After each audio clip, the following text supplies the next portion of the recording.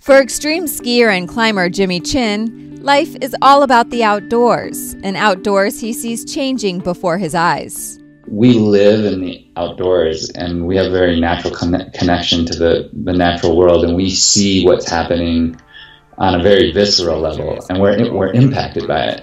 Chin combines his love of extreme expeditions and cinematography. He won an Oscar for the documentary Free Solo. I've always been conflicted about shooting a film about free soloing just because it's so dangerous. It's hard to not imagine your friend, Alex, soloing something that's extreme. His office is the outdoors, and he's seeing the effects of climate change. We're definitely seeing like seasonal shifts where Like what?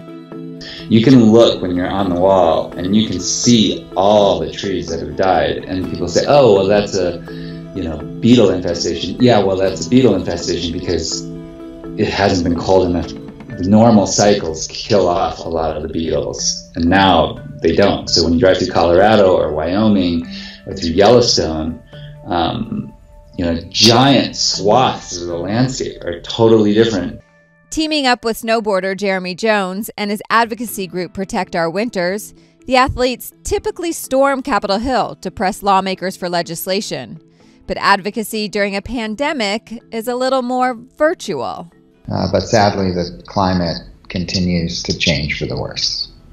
With people staying home because of COVID, carbon emissions have temporarily dropped around 17%. In many ways, that's a big number, but it's not going to get us where we need to get to with CO2 reduction. And it just shows we really need this large-scale systemic change in our whole society, and that's what we fight for.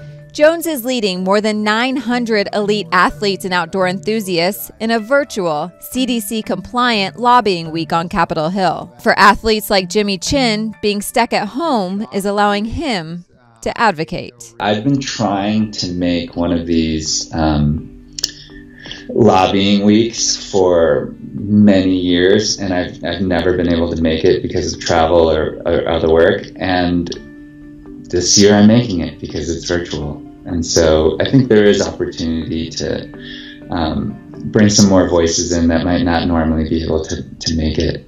Olympic cross-country gold medalist Jessie Diggins is another of the many athletes swarming lawmakers' Zoom meetings. Delivering a landmark moment that will be etched in U.S. Olympic history.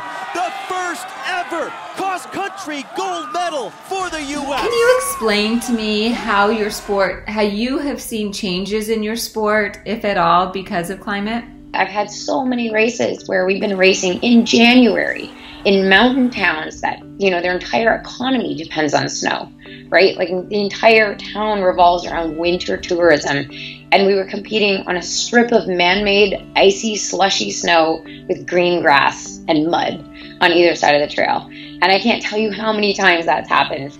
President Donald Trump has called climate change a hoax, withdrew from the Paris Climate Accord, and rolled back dozens of environmental regulations. What are the chances things can happen this year, or do you have to wait perhaps for a new administration? I mean, we definitely cannot wait. I mean, scientists continue to tell us we need to make serious change, and we need to make it now.